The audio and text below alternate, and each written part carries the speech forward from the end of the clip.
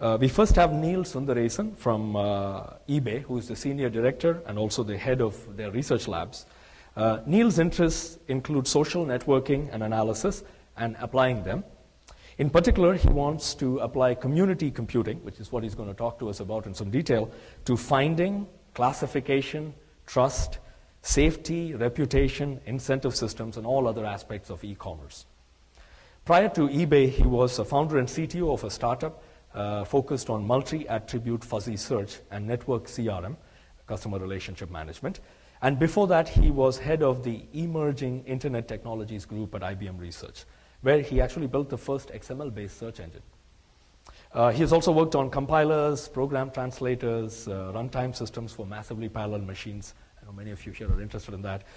He has a master's in computer science from IIT Bombay and a PhD from Indiana Bloomington. Please welcome Neil Sundaresan.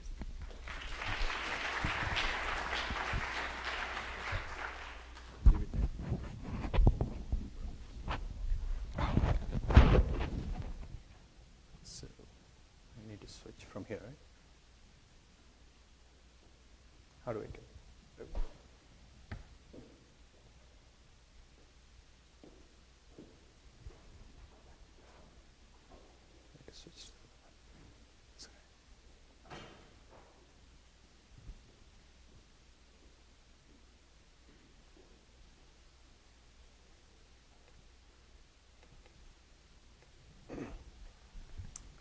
Okay, thanks everyone for coming so early in the morning. At least it's for me, coming from the West Coast. Thanks, Ravi and Johannes, for hosting us. It's a great opportunity to come and talk to people at the university about challenges we have. And I would say whenever I say challenges, follow it up with the word opportunity. So when you have challenges in the business, there's always opportunities. And that's what we are looking for here. So I run the research labs, as Ravi pointed out, and we are kind of a research labs with a difference. We are closely aligned with the business in the company and solving their problems while we manage to do our research. So that's kind of the approach we take. So, let me start with something that, because I'm talking at a university, I need to talk about hiring at a university. So I don't know how many of you have seen this. Let me try to get to the real page here. So this is the ultimate rejection letter. Has anybody seen this letter before? So this was a rejection letter sent to Professor Millington, hopefully he's not here, from somebody who got rejected. So thank you for your letter of March 16. After careful consideration, I regret to inform you that I'm unable to accept the refusal to offer me an assistant professor position at your department. This year, I've been particularly fortunate in receiving an unusually large number of rejection letters. With such a varied and promising field of candidates, it's impossible for me to accept all the refusals. And goes on to say, despite Whitson's outstanding qualifications and previous experience in rejecting applicants, I find your rejection does not meet my needs at this time. Therefore, I'll assume the position of assistant professor in your department in August. I look forward to seeing you then. Best of luck rejecting future applicants. So what has it got to do with my talk? Let me show you a couple of other sites. So this is another site where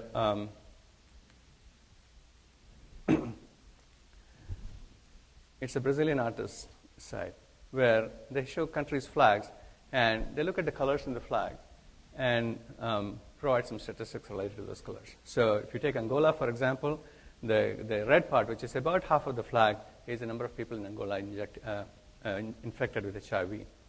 The black part is mostly the other half, which is infected with malaria. And the yellow part is people with access to medical care. Right? If you look at Brazil, the green part is where, which is most of the flag, the Brazilian flag, is the percentage of people living with less than $10 a month.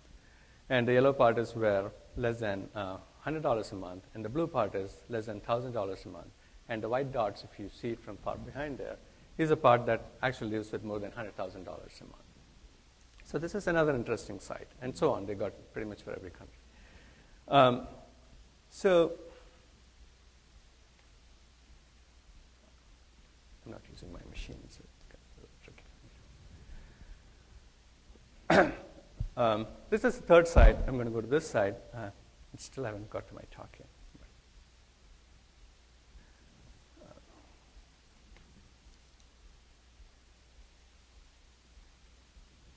So this is a site where I can actually do something fun.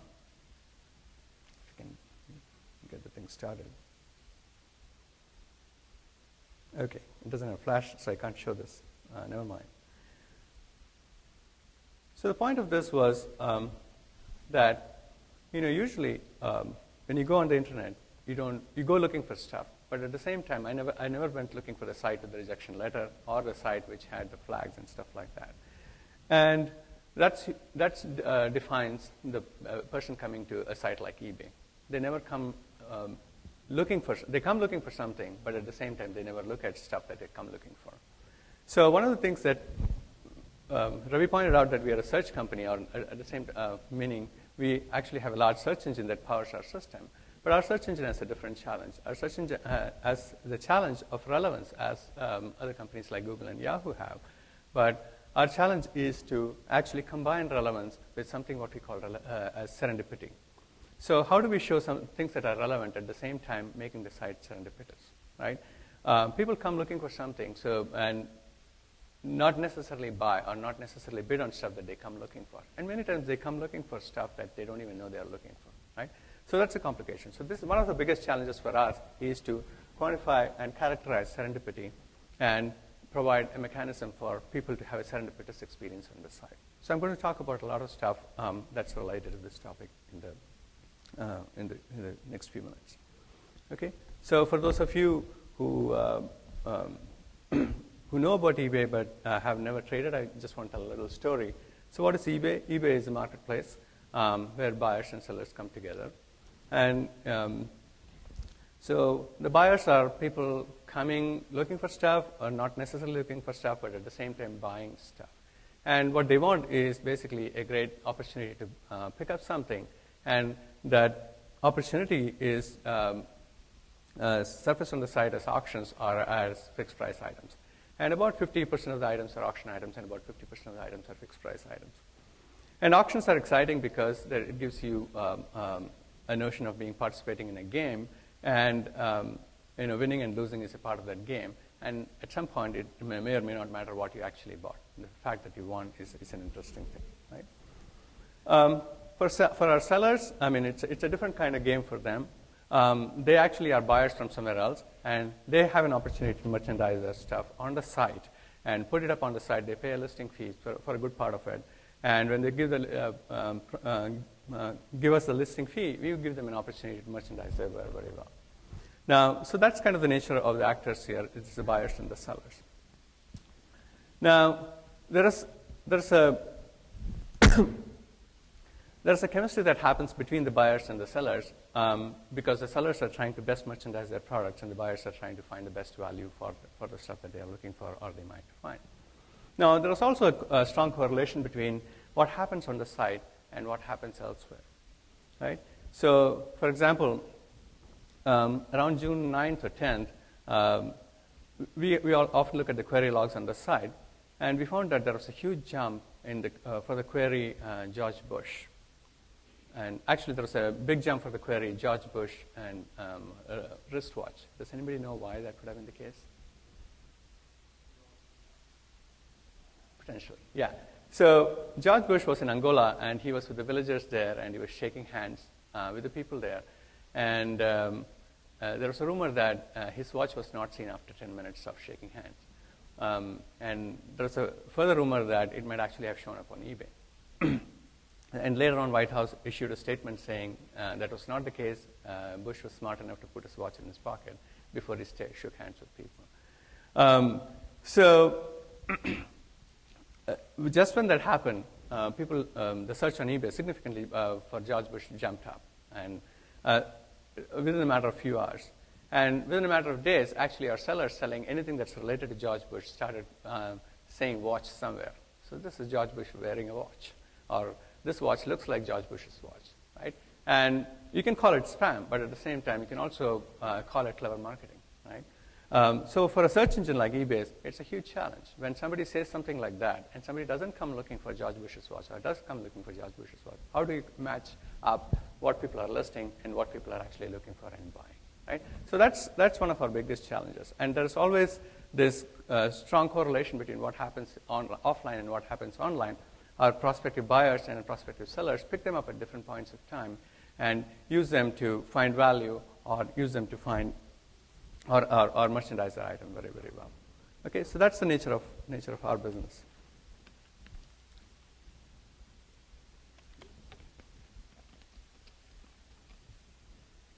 So I'm going to give you a little bit of statistics because these are mandatory slides that you show whenever you go out and give a talk. And this is a bunch of old slides, but at the same time, this will give you some perspective on what the business is about. So a car sells every 2 minutes, a part of an accessory sells every 3 seconds, a diamond jewelry sells every 83 seconds, and a shoe sells every 10 minutes, and a baseball card sells every 6 seconds. And if you look at the listings, this is an old graph, and this is how listings grow on the site. I mean, there are about 500 million listings, and this is back from 2005. It's much more right now. But at the same time, it tells you the volume of data you're dealing with, or the nature of how the search has to be done. And for our search engine, primarily, our search engine, by the way, is a homegrown engine.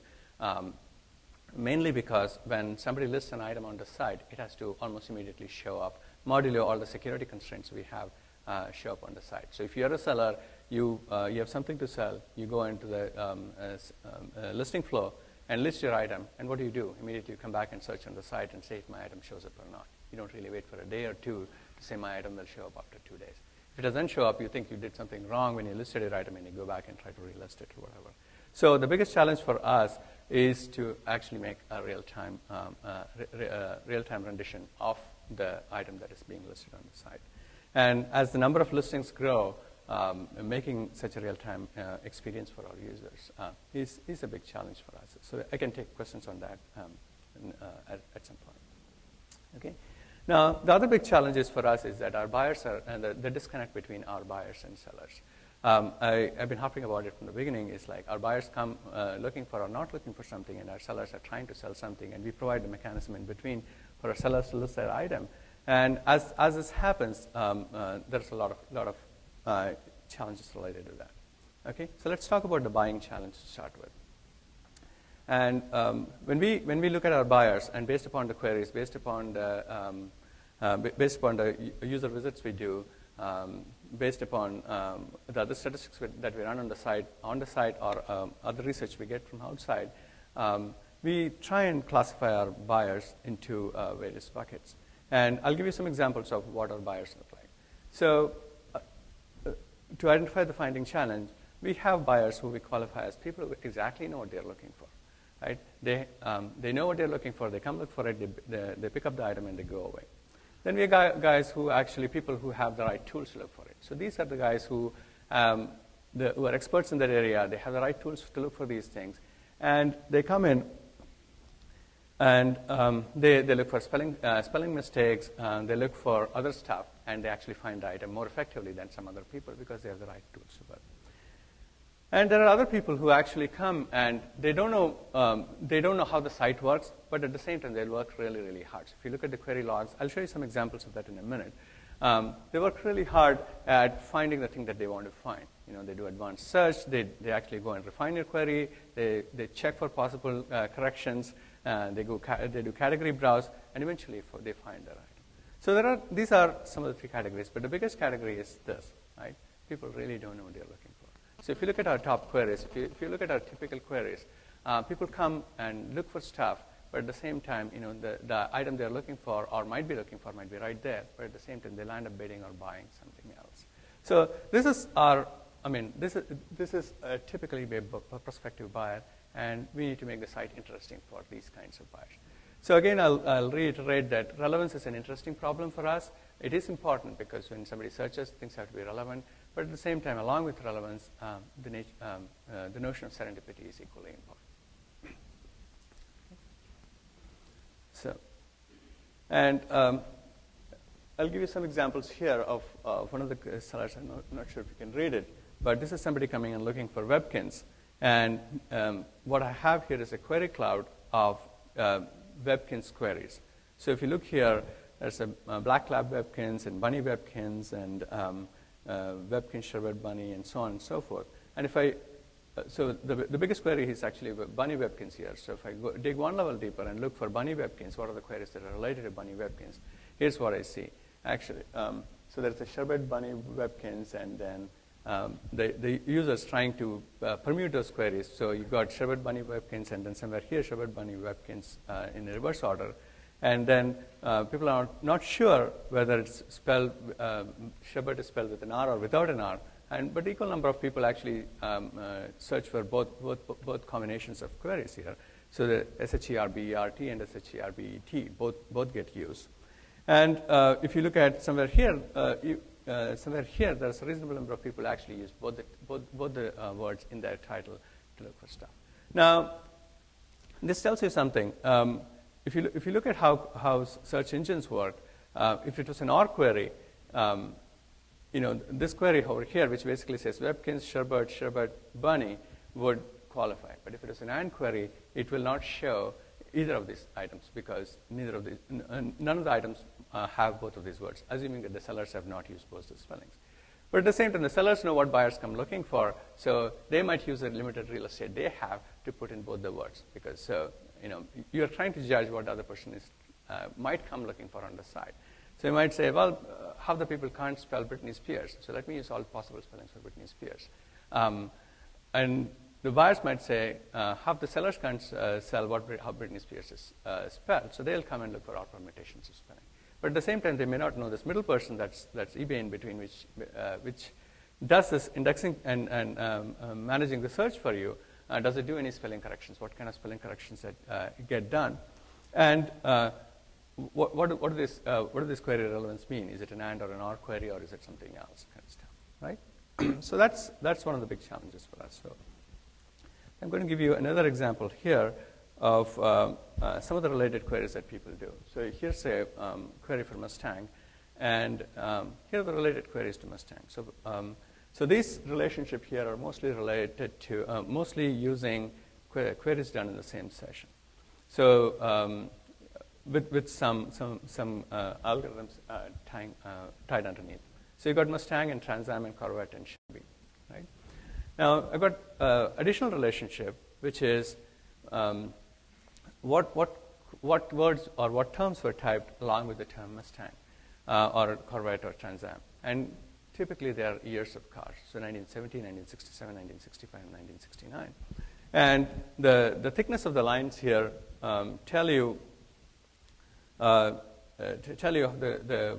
strongly correlated these are. So if you look at Corvette, people coming looking for Corvettes are mostly looking for 67 and 69 Corvettes, and mostly for 67 Corvettes, whereas people looking for Mustang come looking mostly for 65 Mustangs and less for 69 or 70 Mustangs.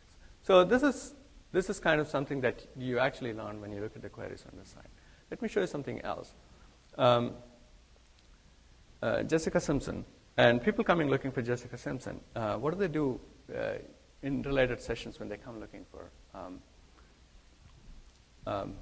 These are strong correlations between Jessica Simpson and other I guess, music stars, or whatever you call them, in the same session or related sessions. So you got Britney Spears and Paris Hilton and Lindsay Lohan and so on and so forth. And but then you also see that people look for Rocket Dog and Rainbow Bright when they look for Jessica Simpson.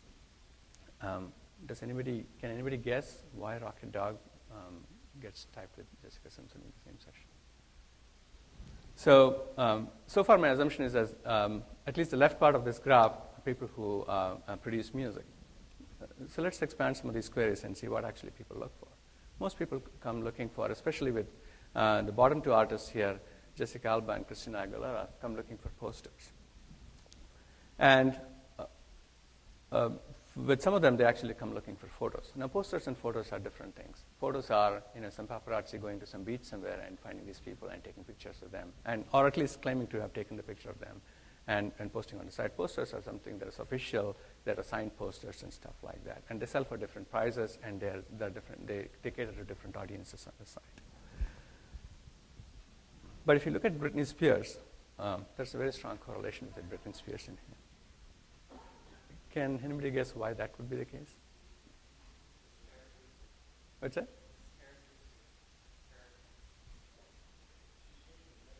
Yeah. So a few months ago, she shaved her hair, and her hair apparently showed up on eBay.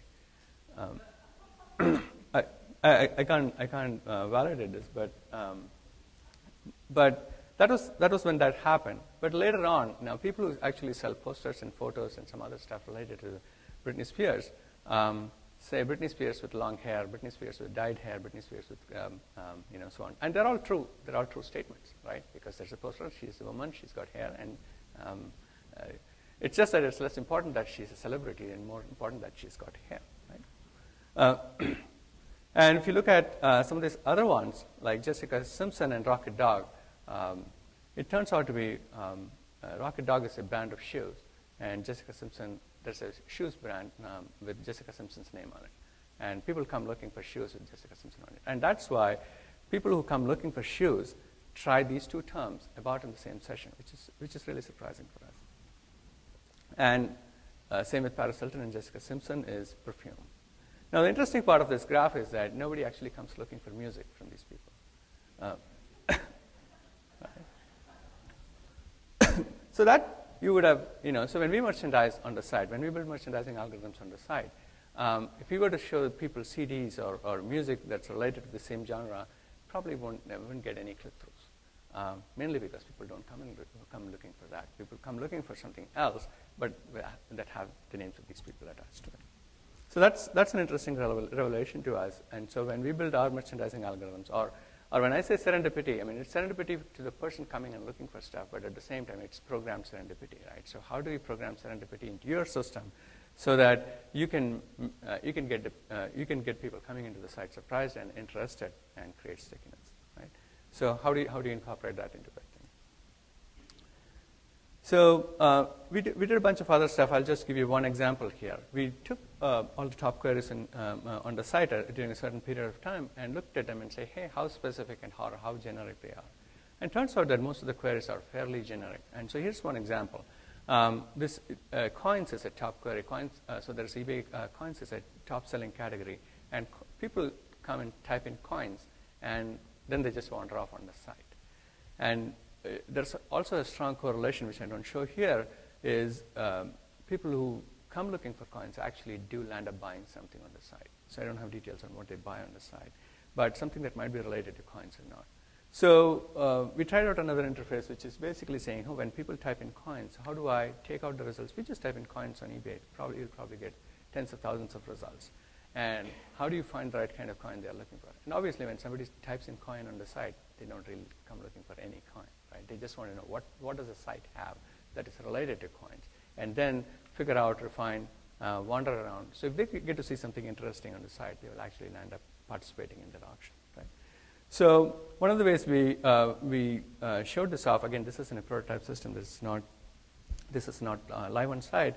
Is to cluster, obviously. Right? So when somebody types in coin, we can actually cluster these results basically by saying, okay, historical coins of the United States, 1 cent coins, and bullion coins, and silver coins, and gold coins, and coin stubs, and so on. As you see, these are not manually hand categorized. These are dynamically clustered as the queries come in. Again, I'll talk about what is used to do some of this clustering, but the idea here is that in eBay, you have categories where items go into, but again, not all items can go into single categories, and not all items go into the categories that they should belong to, or not all items can belong to the categories that they go into. So so category is just an approximation of where things belong. So we can show a category browse, but that solves only part of your problem. But there are other things. There are things like the price of the item. So when I come looking for a coin, am I looking for a 25-cent coin, or am I looking for a $2,000 coin, right? So some of these other aspects. And bucketing things, getting into the user's mind as to how much this user might be willing to spend on the site and bucket him accordingly is another way of clustering. So what this shows here is basically combining some of these aspects and providing a navigation into the site for somebody who just types coin on the site to get them to participate in an activity on the site. So not necessarily get to the item they are looking for, but get to a point where they can actually participate in an activity on the site. Okay. And feel free to stop me and ask questions. Ravi said I have only 5 hours. So our early search engine, the way it worked was, it was based on standard IR relevance. So you type in a word, we look at all the terms in the title, and you basically order them according to some standard IR relevance, right? And so our sellers get clever. They put in terms in the titles. So if you're looking for an iPod Nano, people will say iPod Nano Black 4 gig new skin. So when you type in iPod Nano, are you looking for a player, or are you looking for a skin? And we have got both kinds of users. One sells for $200, other sells for $1.99, right? So, and when you type in iPod Nano, we have no idea what you come looking for on the site. And so we need to try and understand what you might be actually looking for. And depending upon what you're looking for, we need to show the appropriate item. And again, this is actually just a guess as to what you might be looking for.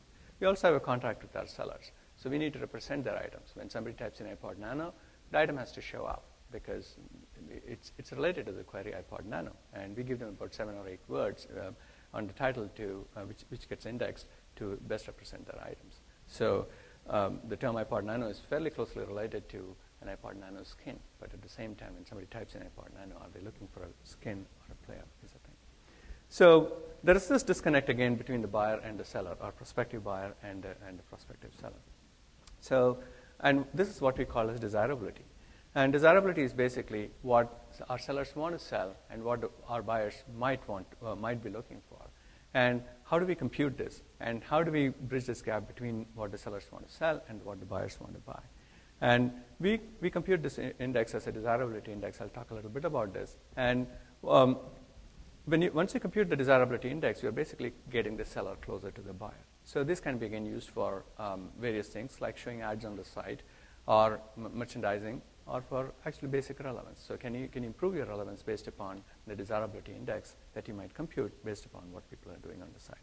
Now again, the problem is that if you want to compute desirability in real time, only after you get the demand, you know what the desirability is, by which time it's too late for you to actually compute it and use it on the site.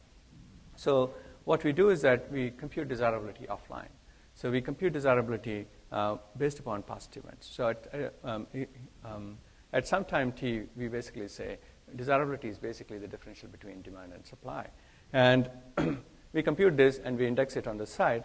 And then we say, okay, at a later time, which is time t plus k, when there is a demand, we can look at the supply at that point of time. And we take the desirability that was computed at time t and augment that to do relevance.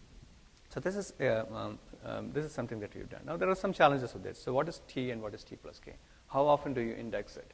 Can you do it once in 3 months? Do you need to do it once every day? I mean, there's a cost to doing it more frequently because these indices are large, and we need to get creative by incrementally indexing and so on and so forth. But at the same time, if you do it too infrequently, or if you do it slower than how the market is changing, then you actually confuse the users. I'll give you one simple example here. Let's say somebody types in MP3 players, right? So when they type in MP3 player, maybe 3-4 years ago, they might have been looking for a certain kind of MP3 player, right? 3 years ago, they were looking for an iPod, I don't know, whatever the iPod at that time was a mini, maybe, iPod mini. 2 years ago, maybe they were looking for an iPod Shuffle. A year ago, maybe they were looking for an iPod Nano, right? So when you go, so if your desirability is computed is too stale, you might actually recommend the wrong kind of products, wrong kind of items. You don't want to. If somebody comes and types in an MP3 player, you might want to push them to something like an iPod Nano phone or iPod phone or anything that's most popular today or more relevant today than that was relevant 2 years ago. And so that's why we have to get really creative with how we compute the desirability index. Now, this is actually live on site today, so I'm not going to show you a demo. If you go to eBay and you do a search, and if you look at default search, it will show you the standard relevance, but then there's a drop-down on the right-hand side which has a bunch of things like time ending soon, lowest price to high price, and high price to low price. And there's one called best match. And best match is the one that uses this desirability index to compute new relevance. So how do we compute it? We basically look at user page views, click-throughs, bid-throughs, and past purchases when somebody types in a query term. So when you have a query term, iPod Nano or coins, we basically say what happened, what did they do on the site, what did they tend to click on and what they tend not to click on, what they tend to bid on and what they tend not to bid on. And take those items or those products and the information contained in there saying, hey, what are they giving a thumbs up on, what are they giving thumbs down on, and compute a desirability index based upon that. And things that they don't click on probably means there's a dampening there. Now, even here, there are a lot of interesting things, right? Suppose you show something, how do you cold start such a system? When you show something on page 4, it might be the standard relevance. But if the user took the pain to go to page 4 and click on an item, that means they're giving a bigger thumbs up to that item than when you showed it and it appeared as the first item on the results, right? So there are weights attached to where the item shows up and how much pain the user took to actually click on that item or bid or buy that item. Okay. Any questions on this? Okay. So that's kind of the buying challenge or finding challenge that we have, and we have to constantly combine relevance with the notion of serendipity, which is surfaced through combined with relevance and with merchandising on the site. Now, I should say one thing about relevance, which is, we can't just say relevance is 100% important because everything we find out through certain confidence. So we can't really be showing the most relevant thing on top and expecting the user to behave a certain way. And secondly, we can't ignore the people who use those terms because most of the people didn't buy their items. I mean, items don't sell for various reasons. Items don't sell because they're poorly priced, because there's not much trust involved, not much trust associated with the seller trying to sell the item. And buyers are smart in the sense that they look. I mean, each one is different, right? So somebody comes looking for a reputed seller, and somebody comes looking for a seller who just poorly spelled the item and doesn't have much reputation but gives a better price. So for all of us, for each one of us, the relevance means something else, right? So we can't make pure relevance 100%, right? It has to be combined with other things that are existing on the site. Okay, so let's look at the selling challenge. So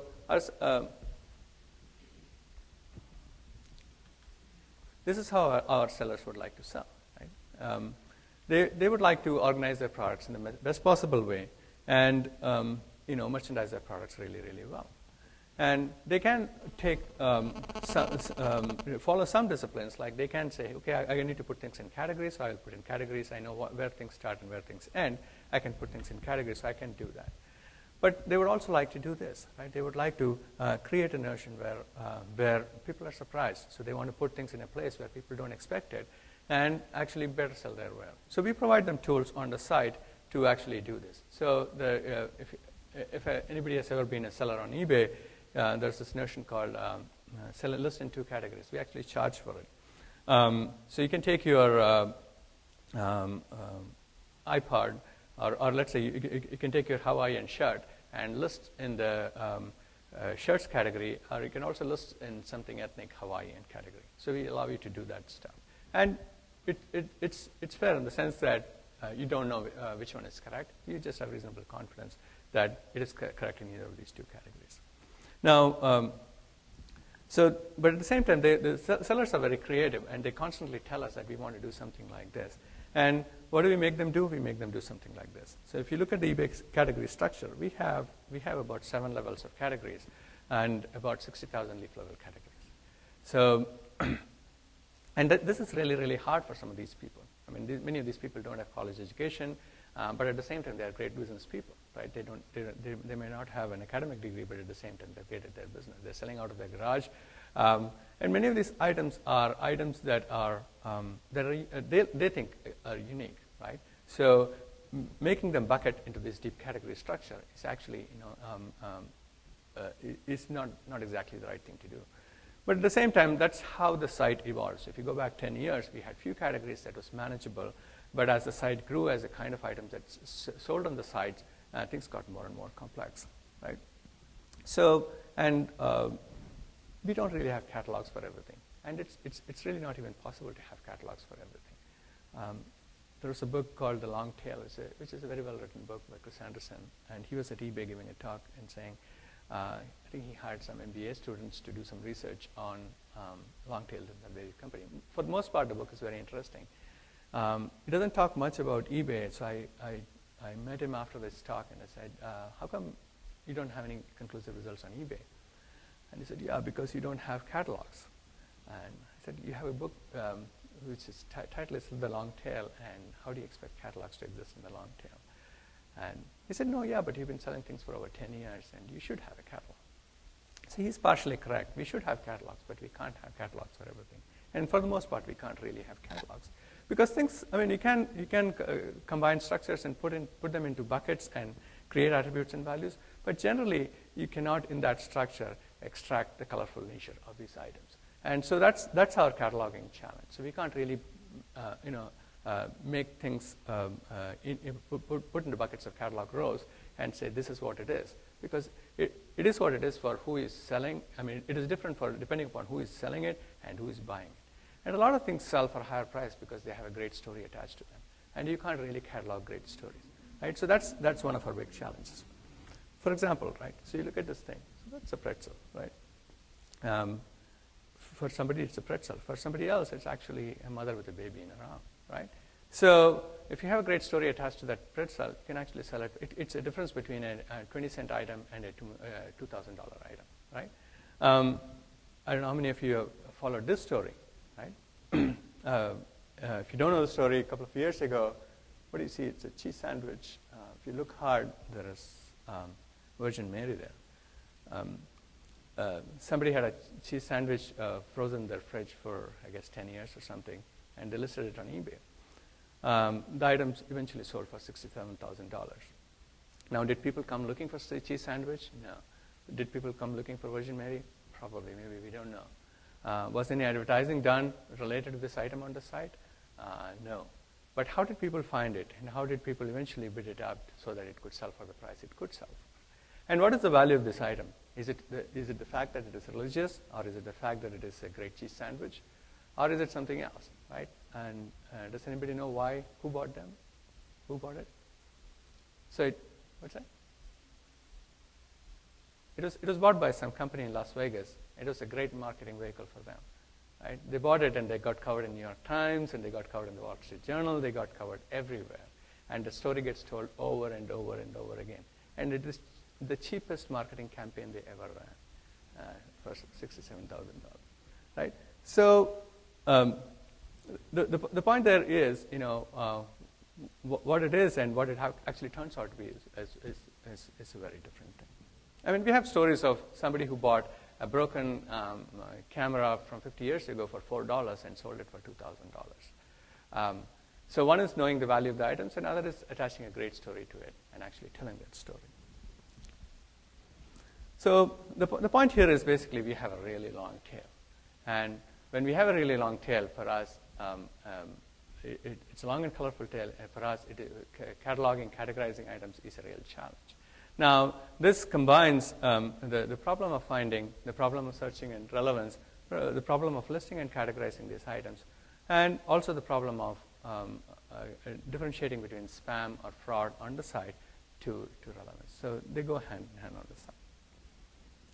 So what we used to do before, we used to have so-called category managers. Category managers were well-paid MBAs who owned categories on the site. So there would be a category manager for sports memorabilia, there would be a category manager for coins, there would be another category manager for electronics, and they would organize things in that category. So things would come and they would put things in categories. And they would look at these categories and they would say, okay, this category has got too much noise in it, so I'm going to separate it out to two categories, or I'm going to create some new attributes in these categories. And this was done by a human being, and they are like the monarchs of their categories, and they were very passionate about the categories. There are categories where the category managers ran that category for 5 years, and you wonder, what do you teach them in the MBA program that makes them like that, right?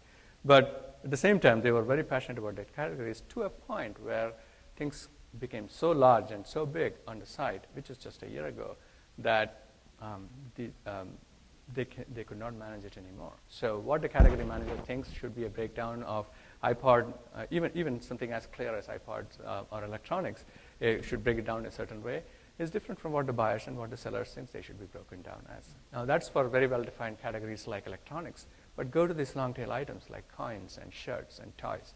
It gets very different there. So we did a huge campaign inside the company to say, well, this is not going to scale, and it was not scaling. We can only hire so many highly paid MBAs in the company to manage categories. And also, our measurement showed that there was less correlation between what people come looking for and what people sell on the site to how they're categorized on the site. So we said, well, we're all smart computer scientists, and we're going to use the machine to do some of this stuff. Right? So we built a machine learning algorithm, which basically will automatically mine the data on the site and tell you where things go. Oh, this item belongs in this category with this much confidence, and this item belongs in some other category with a different confidence.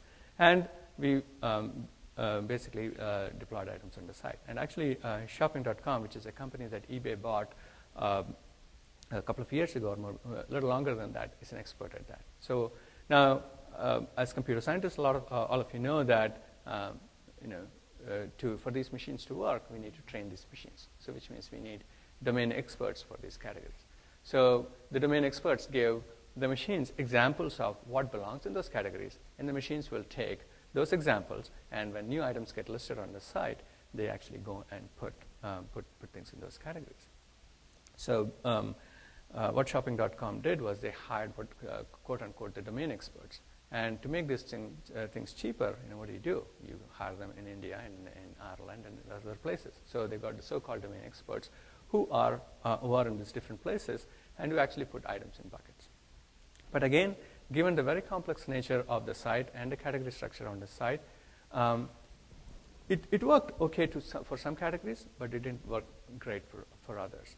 And finally, we learned this is really the case. Finally, the machine is really stupid, and we're not going to be able to solve this problem. So machine learning is a good thing to do.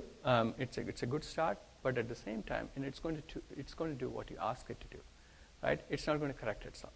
So we came to a new realization that okay, we can get rid of the category managers. We can, but at the same time, even for machines to do something for us, it should be doing. We need to train the system, and even training is a really, really hard problem for us in eBay, right? Because of the diverse nature of the things on the site.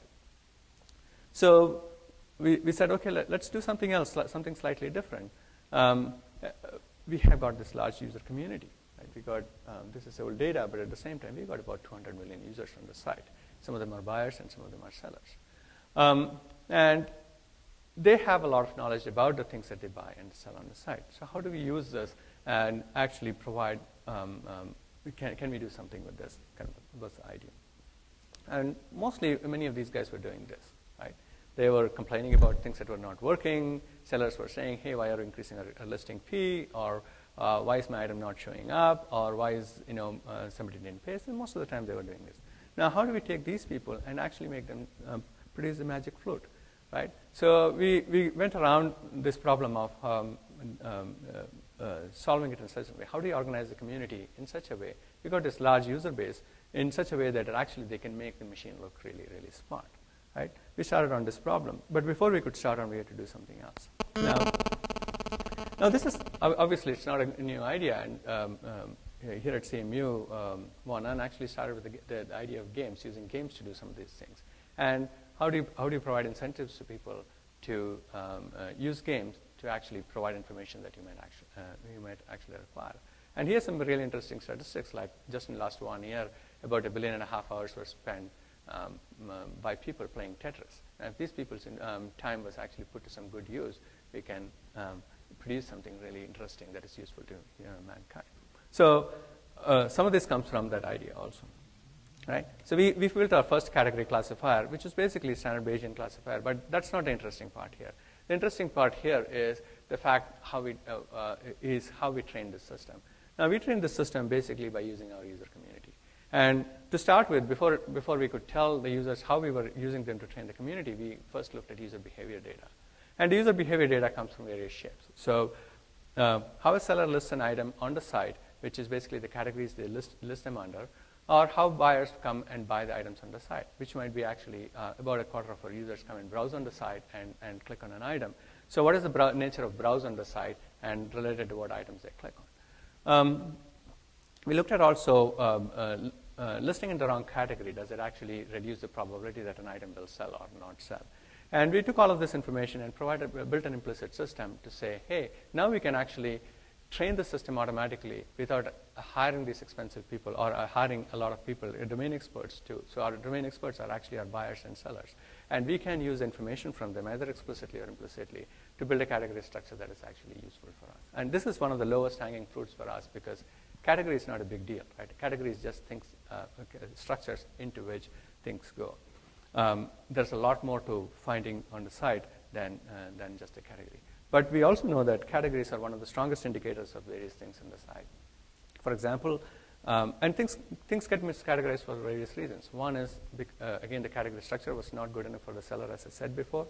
The other thing is, the seller doesn't know where things belong. The seller believes it belongs here or here, and it is quite often that is the case, right? Does the kimono doll belong in the kimono category or the doll category? We don't know, right? And the third thing is fraud on the site.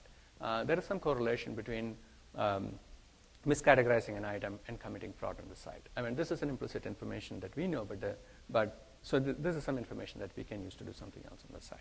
So just because the item was miscategorized doesn't mean that it is a fraud item, right? But at the same time, there is some correlation. Now, we also looked at when items are miscategorized, do they actually sell, or do people find or not find? And there is some correlation there also. So this went fairly successful. This was really successful from our point of view because it cost us nothing in terms of actually hiring people to train the system. We just gleaned the information that was already there on the site with some incentives to our community and combined that to train the system and then use the machine to actually create a classification. Yeah?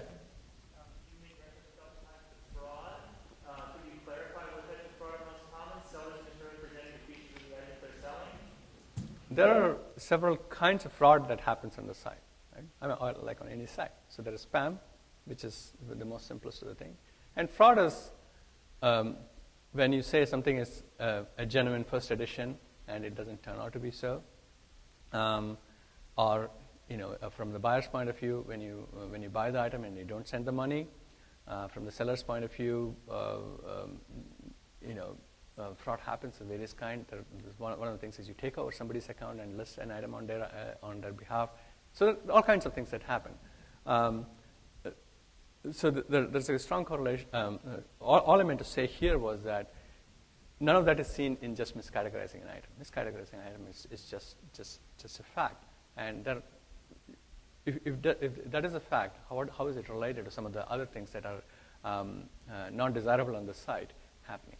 And that's basically what we were looking at. So, I mean, going to fraud, we can take it later as to what the fraud issues are. Okay.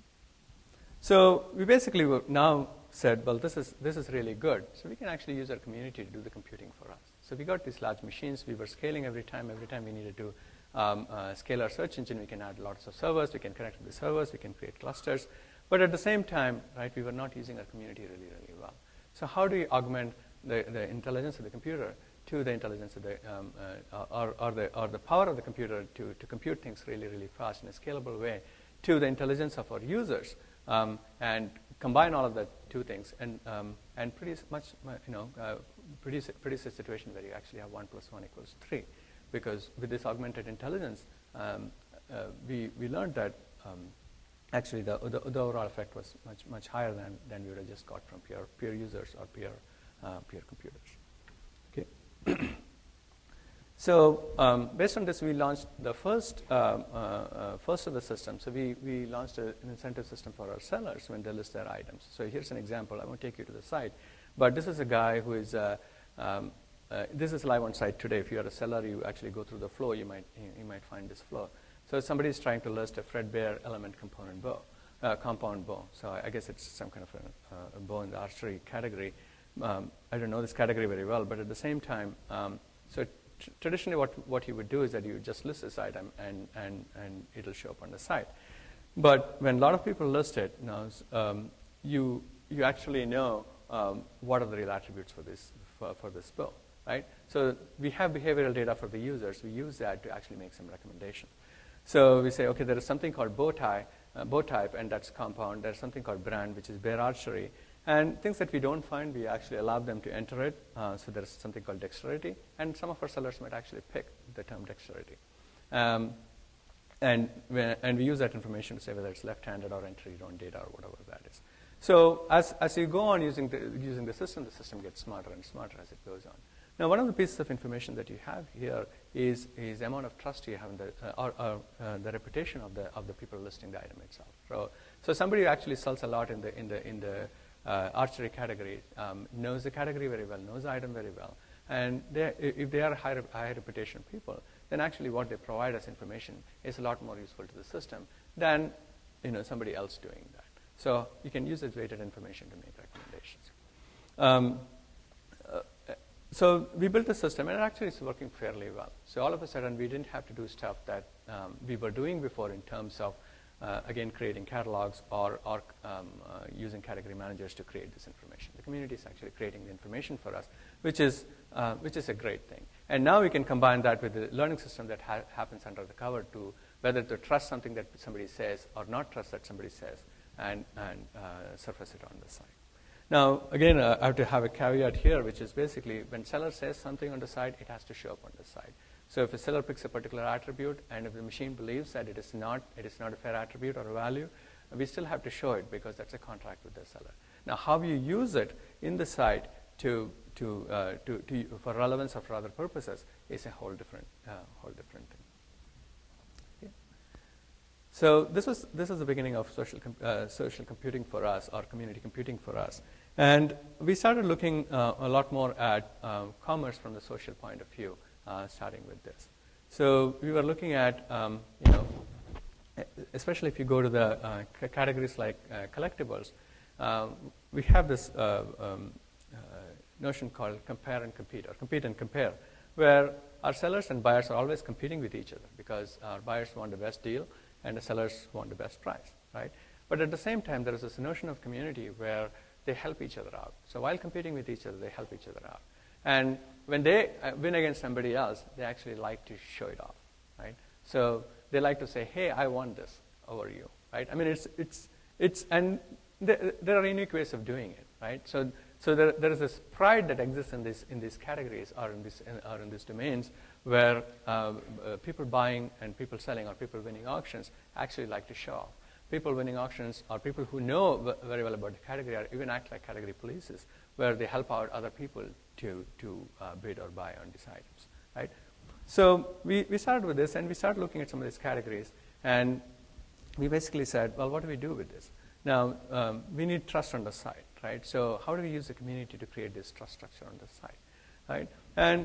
But at the same time, we need to provide safety, right? So we separate out trust and safety very, very clearly. Now, there's a question about fraud. Fraud is something that falls under the safety category.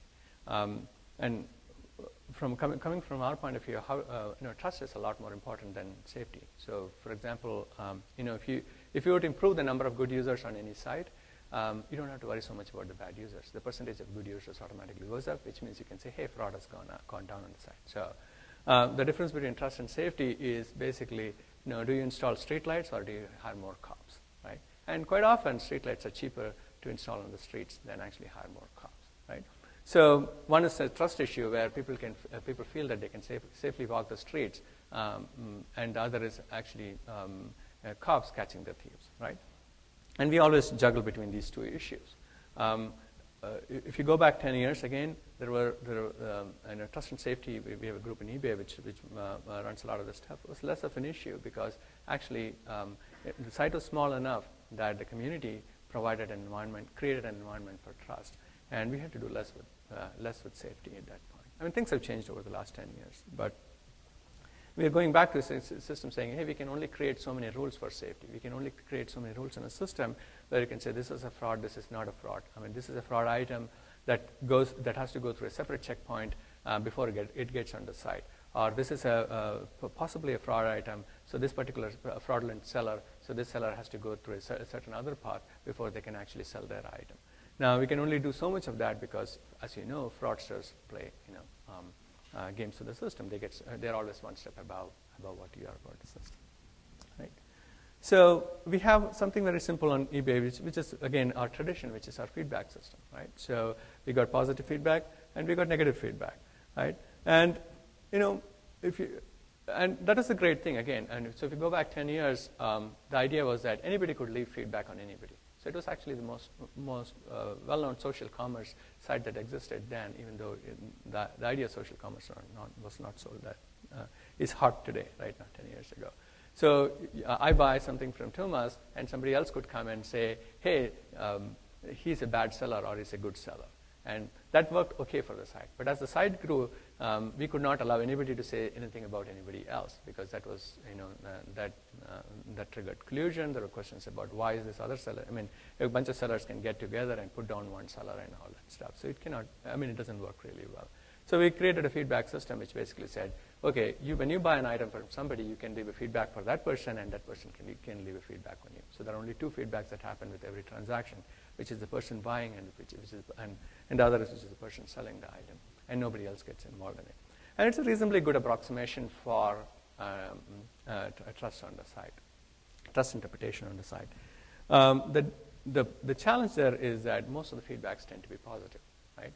So our feedbacks have this Pollyanna effect where, you paid for it, you got mostly what you wanted to get for it, and you should be happy, right? So you should leave positive feedback.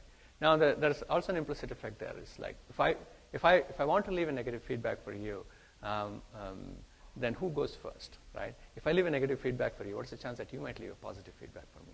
Very unlikely.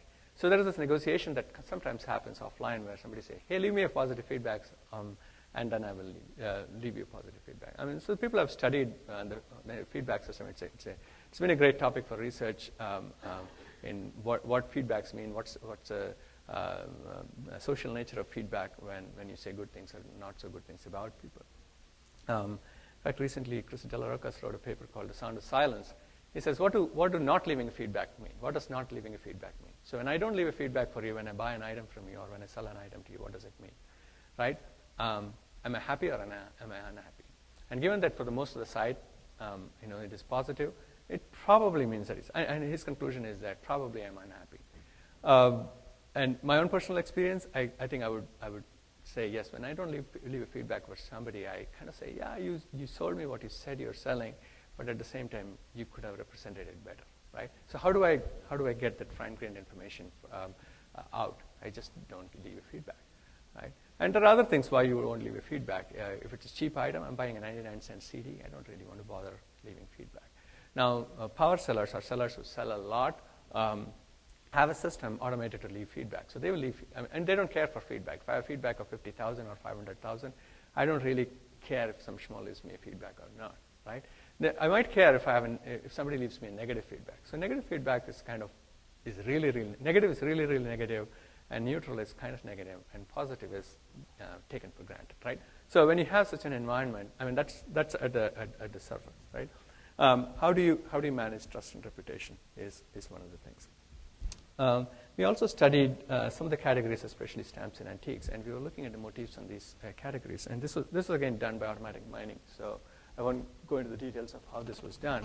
And we looked at how feedback impacts how people buy and sell, right? So feedback as an approximation for trust or reputation. So, and you can question that. We can take that offline. But let's for now assume that these colors here indicate reputation.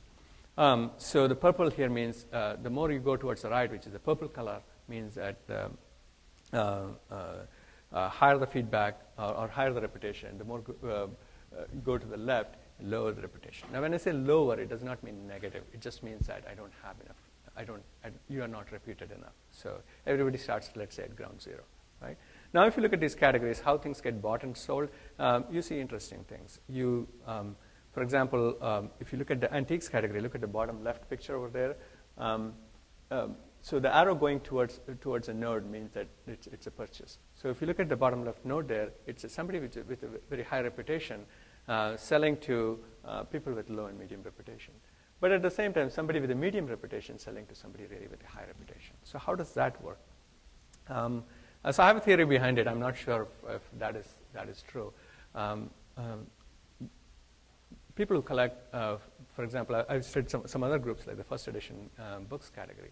So if you have a first edition book, right, and you tend to collect a lot here, let's say you have medium reputation, and you know the value of the book, kind of. And so if you want to sell a first edition book, you might actually, the person who knows the value of it more than you might buy it for a price at which you think you got a good price. And they tend to market it better and sell it for 2 times, 3 times the price. And sell it to people who are new to the site, because the people who are new to the site, new to the category, or new to the domain, believe these guys over you, right? So the fact that you don't have a high reputation means that you can only, so implicitly it says that the price you command might have a correlation with the reputation on the system, right? So, yeah, basically the person is using the reputation to command a higher price in some sense, and that's kind of the nature of these. And I can explain all of these pictures, but I will kind of move on because I've got other stuff to show. And this was another thing that showed the nature of these things. Again, you can't probably see the scales very well, but what you want to look for here is kind of the hotspot of some of these domains. So if you look at the left there, arts and crafts and collectibles. Well, how do typical transactions happen in these things? Who comes together when transactions happen on this side? So if you look at the bottom left, you see that if, again, using feedback as an approximation for reputation, you need to be reasonably reputed to actually manage to buy and sell in these categories. Whereas if you look at collectibles, it is slightly lower. But if you look at the top picture, the barrier to entry is really, really low. You don't have to be really reputed to transact on the site. So there is something for everybody on the site. But at the same time, when you go to specific domain-specific categories, reputation plays a big role in how sticky you are. Now, this is also weighted by the price. So you might be a low-reputed person, but you may not command a high price, which basically pushes you into the blue or the yellow region. Okay. So I was going to talk about reputation propagation, but I will skip that for now. But one thing I do want to mention related to that is why feedback is not a complete representation of reputation. So I've got 2 users here. So let's look at number 6 and number 26, right? So number 6 is selling to or transacting with all of these people who are kind of, let's look at this diagram and say that the more connected you are, the more reputed you are, and the less connected you are, the less reputed you are. So if you look at the feedback score for say number 20, 26, and 20, and number 6 over there, the feedback scores will be approximately the same because they've done the same number of transactions, and let's assume all of them are positive. But at the same time, if you look at the reputation scores for these 2 people based upon the formula that I did not describe, I'll just give a one-line summary of how the formula is computed. Then 26 and 20 are more highly reputed than number 6 because the quality of the people they transacted with is much more. So how we compute this is basically we say, there are good sellers and good buyers. And how do you compute good sellers and good buyers? Good buyers are those who buy from good sellers, and good sellers are those from whom good buyers tend to buy, right? So this is kind of a recursive equation. So you can translate that to Google PageRank or something like that in the static environment. But this happens to be dynamic because the dynamics of the system is constantly changing with every transaction. So on the web, pages are static. The links between the pages are static, but mostly static. But in an environment like this, everything is dynamic. So you might be highly reputed today, and your reputation might go down over a period of time. Or you might be a low reputation person today, and your reputation might go up as the time goes on, right? So based on this, we created this what we call the circle of trust, and this basically helps us understand understand the trust problem on the side. And we were looking at some of the users here. Hopefully none of these users are in this room. But how well they are connected. And these are color-coded based upon the trust they have. So let's look at this and say, I think red is the highest trust and blue is the highest trust and blue is the highest reputation and red is the lowest reputation. And you can look at this person, and these are people with about the same number of feedbacks, about the same feedback score. But at the same time, you look at the trust structures, it's significantly different. So if I were to just look at this picture and say, hey, who is more reputed than other, then I would say this person on the top left is more reputed than the person on the bottom right, even though they have the same feedback scores. Okay. So,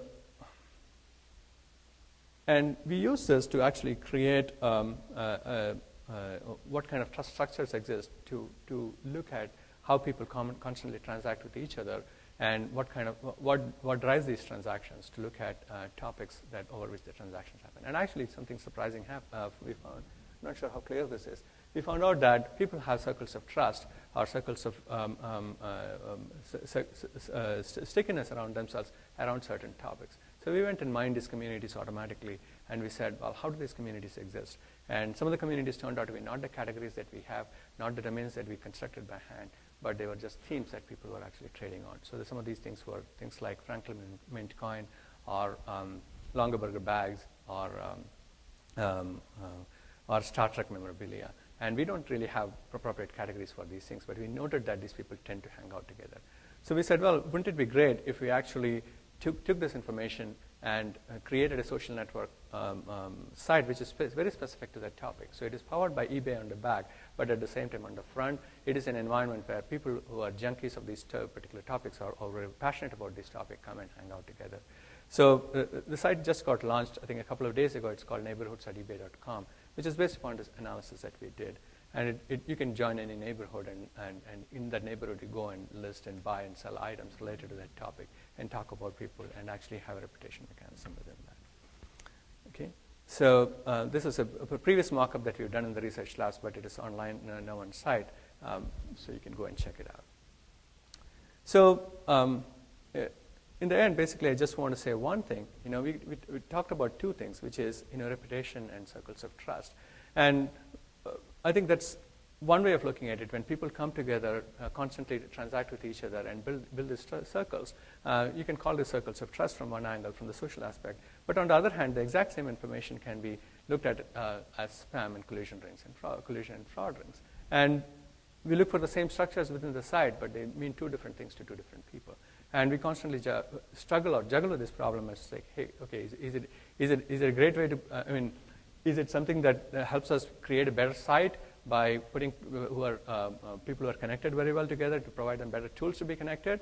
Or because these people are connected, this actually is a fraud ring. And so do we bust this thing? So this is one of our biggest challenges. And what we've started doing is that using the community to help us with some of these things. And at least for us, we're saying, well, the computers can't do everything for us. So it's a community that's going to actually make the computers look good for us. And so that's the flavor of things that we're going to follow in eBay. And we've been following the research labs. Okay, with that I'm going to stop. I'm not sure if we have time for questions.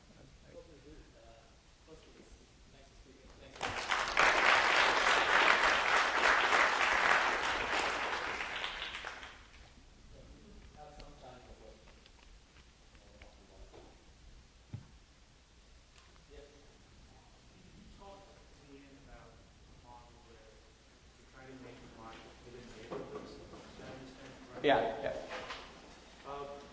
As you approach that hard process over time, as connections are made within the neighborhood, then the reliance on eBay, which people really look to for trust and connections, doesn't that value erode as you get more and more local? Can you repeat that? The whole value proposition of eBay erode as you make the market so locally that people are trading with each other in the neighborhood. So pretty much in the neighborhood, they know who the other party is. So the trust is there, the verification is there, and transactions can happen so closely. Doesn't that get away from the whole value proposition? No, I think it's different. Right? It's apples and oranges. I mean, there's always a site where you can come and do and search for things and buy them and so on and so forth. But then there's this other thing where actually it already exists on the site. So I had the chief editor of the Oxford English Dictionary. She happens to be an active participant in the arts and craft category, and she said, "Yeah, absolutely. We know each other. We don't know each other by face, we don't know each other by name, but we know each other by our symbolic names, and so we trust each other. And so that's our circle. And if you guys provide us a great tool to do that, and I'm not going to go and buy or sell to somebody who is not a part of that structure." So that's only one way of allowing people to participate in a way they're already participating in very implicit ways. But at the same time, it doesn't. Again, it's not the size that fits all, right? It works well for some and not for others. Yeah. So if you go to, for example, electronics category, there isn't much of. It's kind of an Amazon, right? You go buy your stuff and you walk away. So the nature of those networks are very, very different. So only for the networks that are tightly knit, some of these might make sense. Yeah.